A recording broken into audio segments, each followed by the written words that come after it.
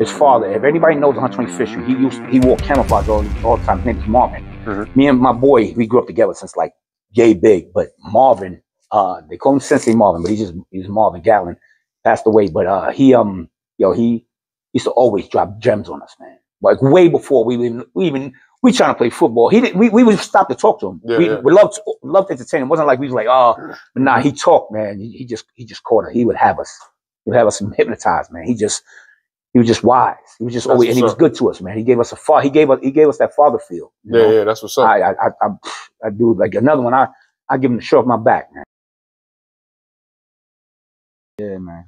So we sit here telling stories. Tell us a crazy story, man, when you was on patrol.